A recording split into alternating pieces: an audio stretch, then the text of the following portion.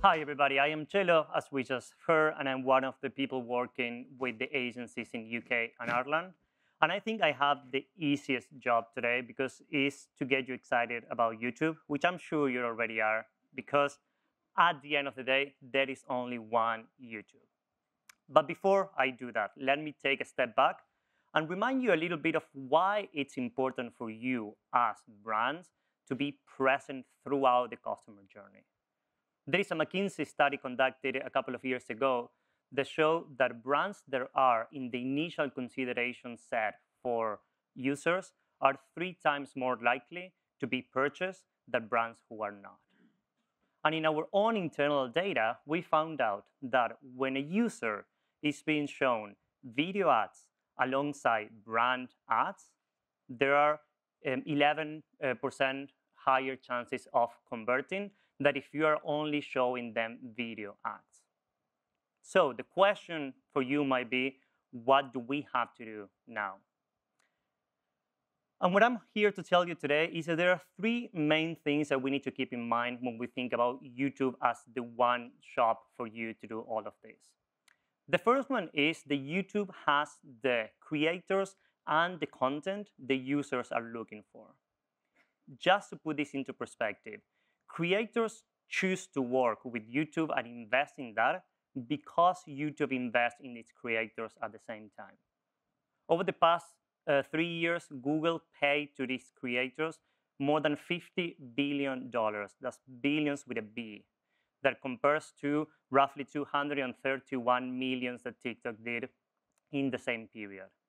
And those 50 billion is also more than the whole budget that Netflix used for content creation in the same period.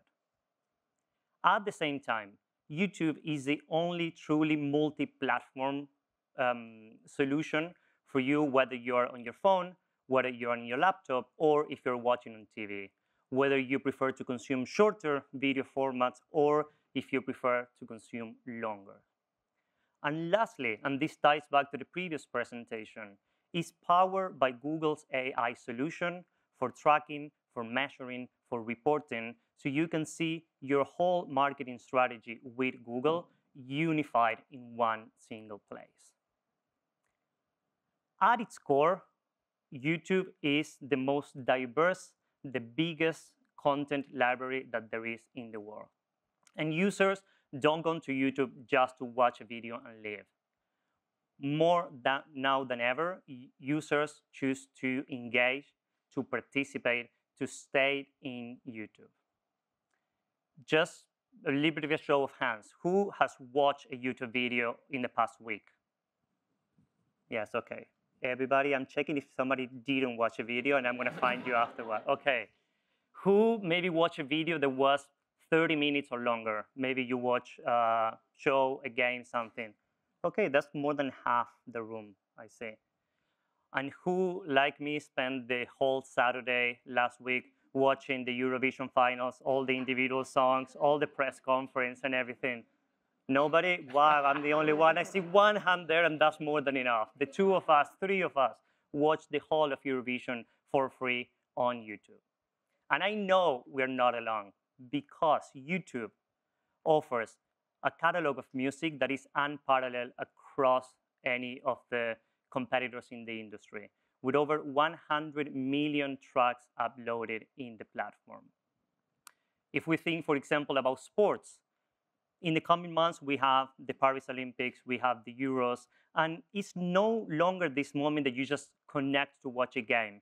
You can see the pre-game, you can see the post-game, you can see the commentaries, you can see videos created around that. Pretty much like Eurovision, if you ask me. I'm not a sports person, so I wouldn't know.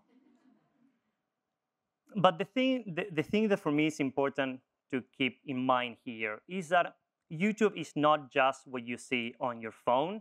It's the same YouTube that you see when you're watching connected TV. As a product, connected TV has grown immensely over the past 2 years, and now it has become one of the staples for the users in any household in the region. And we can see that in EMEA, streaming has grown so fast that now 50% of all the content that is being streamed in connected TV is longer than 21 minutes. So people are actually watching, which is an opportunity for you as brands to connect with those users in a very seamless way. If we go to the other side of the spectrum, we have YouTube Shorts, that it was mentioned a little while ago as well, that has taken the world by storm with over 2 billion monthly users connected on YouTube Shorts. When you think about it, those 2 billion people in YouTube Shorts, that is part of the whole of YouTube, is more than what TikTok has as reach globally. So it's an even bigger opportunity for you to do this as brands without having to even leave the YouTube platform. And this is especially true for younger audiences like Gen Z or Alpha, who stayed in and choose to engage with different type of contents more often. So the last thing that I wanted to talk to you about before I hand it over to my colleague Katie is that as brand, for you, YouTube can offer you the possibility to be present for your users whenever they are in the way that will resonate with them the most. So either it's a short format or a long format, either it's a phone or a computer or the TV, YouTube is the one solution that you need to help boost your brands for shoppers who are trying to connect with you. So without further ado, I'm going to hand it over to Katie. Thank you. Thanks, Chelo. Hi, everyone. My name is Katie, and I'm a senior account strategist here at Google. And I'm delighted to be on the stage with Wolfgang today to take you through how you can extend your social strategy on Google and YouTube with our latest product, Demand Gen. This year marks an inflection point for marketing. The work we all do is being fundamentally remade by two massive changes, which we might have heard about earlier on: the rapid acceleration of AI and the deprecation of third-party cookies this year. Inflection points are critical junctures where change is pronounced, but within that change lies significant potential for new growth and opportunity. Google has proactively adapted its product ecosystem to address these industry shifts, harnessing AI to connect the user throughout the entire sales journey.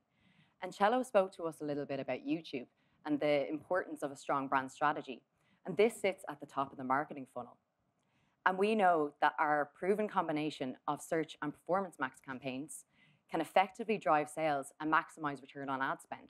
And this sits at the bottom of the funnel. And now we have our brand new product, which sits in the middle of the funnel, Demand Gen, which is specifically designed to drive purchase consideration outcomes and push more demand down the funnel. While these campaigns are designed to cater for different areas of the funnel, they actually complement each other really well and work really well with driving great results when paired together. For example, customers that use Performance Max saw 21% more conversions when paired with Demand Gen. In order to grow, it's not enough to just focus on converting existing customers. We also need to focus on creating more demand to avoid hitting a sales ceiling. By connecting with people who are interested in products similar to ours, we can create a steady stream of potential customers and keep sales driving forward. But this mid-funnel marketing, where consumers are still weighing up their options, is often overlooked, with less than 5% of marketing efforts being allocated to this critical consideration phase. And we know that the customer path to purchase is no longer linear, and people are discovering products and purchasing anywhere along the funnel as they stream, scroll, and connect across multiple touchpoints and channels. And to the first point here, you can see that 1 out of 3 consumers are spending more time making decisions and considering more brands. And this creates a consideration gap where potential customers are engaged, but they haven't yet committed to buy. And during this consideration phase, consumers are highly influential. And you can see here that just under half are happy to switch providers in search for a better deal. This is a huge opportunity for us to influence their final decision-making process. And to Chelo's point earlier on, if we are in a consumer's consideration set, they're 3 times more likely to purchase from us. Digital and social channels have also changed how consumers behave. It's a constant battle for their attention, and marketers are relying on more and more platforms to reach their target audience. We know that video is a major trend. And just recently, we found that 50% of consumers will watch an online video before making a purchase. And consumers flock to YouTube and Google to discover and act. They're twice as likely to find new products and brands on YouTube versus other social channels. And 86% take immediate action after discovering something new. Demand gen is a campaign type that is designed to connect your advertising where consumers want to see it when they're in this critical consideration phase. It builds upon the existing strengths of today's campaigns. The reach of YouTube and Google's most engaging surfaces, the power of video and image creative served to tailored audiences, and the proven ability to drive results throughout the customer journey from initial interest to conversion with measurable results. And you can see here it offers various multiple creative formats across YouTube, Discover, and Gmail, including various aspect ratios, single image, carousel, and product-specific formats. And you can even repurpose your social media content for these campaigns to minimize extra effort. With customers taking longer to decide and having more choices than ever, focusing on mid-funnel marketing can really help you to stay top of mind during a customer's decision-making process. Demand gen brings together Google and YouTube to capture attention and drive action, all powered by Google's AI and with the potential to reach up to 3 billion users. As shown on the slide, it offers various impressive features like lookalike audiences, which Chris will now delve into further along with a case study. Thank you, and over to Chris.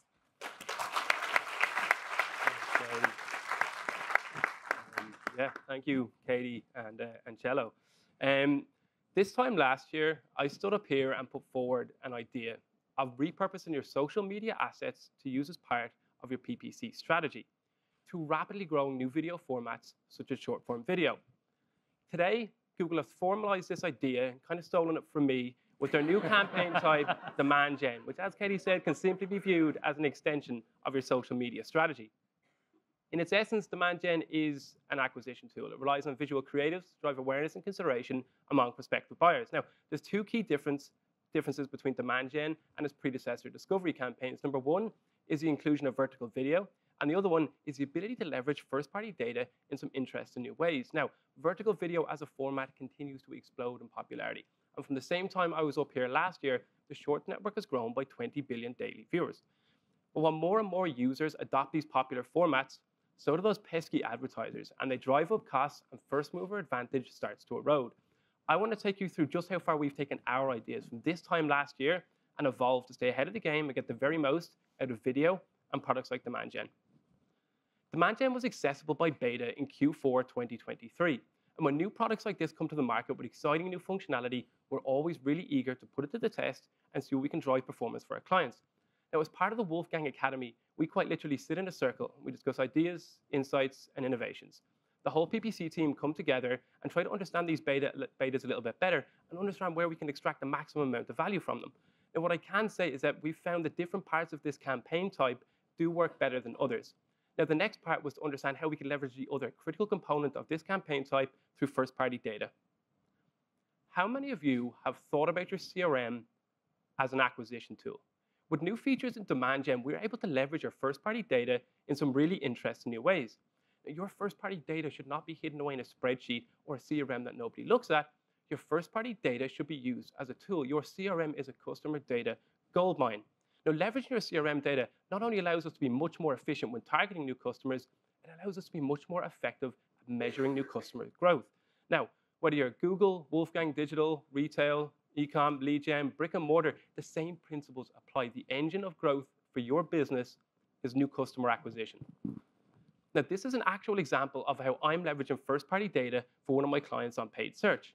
Now, in a typical world, the audiences that sit at the top of your marketing funnel are broad and homogeneous, and they're an absolutely fantastic way to flush your ad spend down the toilet.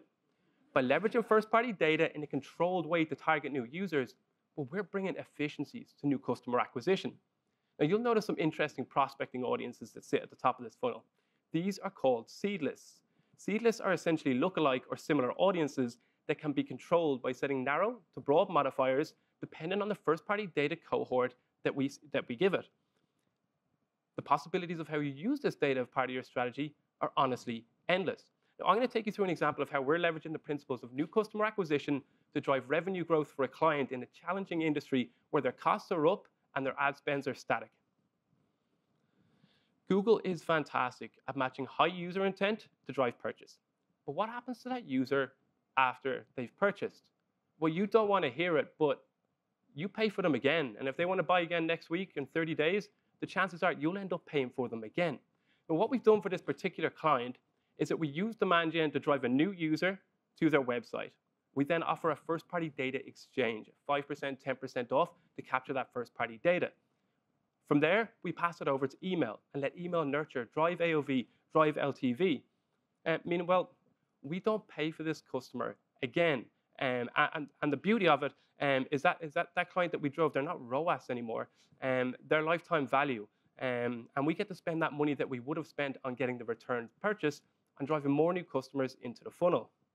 Now, by leaning into the strengths of each tool and letting demand gen and first-party data exchange turn these into recurring revenue, the subscription service that we've used for this first-party data strategy has grown by 1,400% year on year.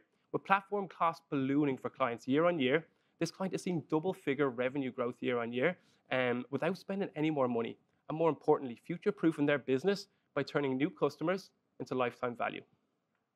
Thank you.